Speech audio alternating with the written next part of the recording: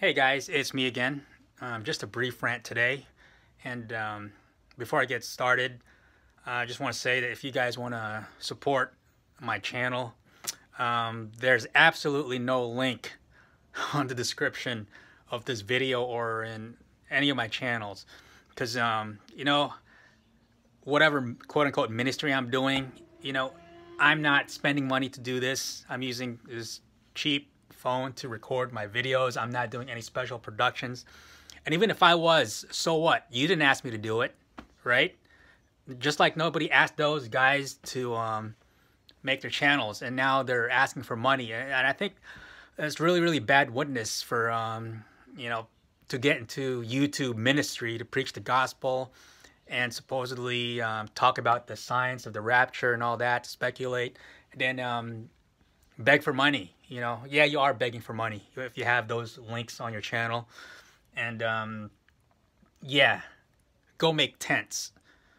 If you're gonna get into ministry, whether it's on YouTube or becoming a pastor somewhere, you know what? Forget the pastor part. There are no real pastors today, not biblical ones anyway. They're all in for the money.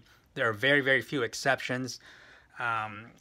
One exception that comes to mind is J.D. Farag, and sorry if I mispronounce his last name, but in spite of being within the 501c3 system, I think he goes against the stream. He's not dead fish. He talks about the rapture because that's the real role of a pastor today. The only thing we need to be focusing on right now is the return of Jesus Christ. And by the return, I'm not talking about the second coming. I'm talking about the rapture, when he comes back for the saints, for his bride, we who have put our faith in Jesus and his completed work on the cross. And that's the only thing that pastors should be focusing on, get people saved, because that ark door is closing. And speaking of JD, in his latest video, I find it really interesting that he was talking about basically the same topics that I've been tweeting about this past week. Basically that everything we're seeing today is theater, no different from the WWE. The good guys and the bad guys, they're all in the same team. They're all working for the same company, okay, just like the WWE. And as JD mentioned, behind the scenes, they're all having a toast, whether it's Trump and the Obamas, the Bidens, the Clintons. They're all on the same side ultimately, and they just are. It's all theater. And it's interesting that I was tweeting about that prior to watching Farag's video last night. And yeah, so I think it's the Holy Spirit moving. I really do. So, those who are tuned in and are truly watching for the return of Jesus Christ, I believe that the Holy Spirit will speak to us. Those who hate his appearing will always quote, "Nobody knows the day or the hour." And, that passage has absolutely nothing to do with the timing of the rapture. So that's all I'm going to say about that. I'm not here to argue, for it. I know the truth. Those who belong to Jesus know the truth. Those who hate Jesus and pretend to be Christian love twisting that passage. Nobody knows the day or the hour. Because to them, that basically means it can happen in 1,000 years.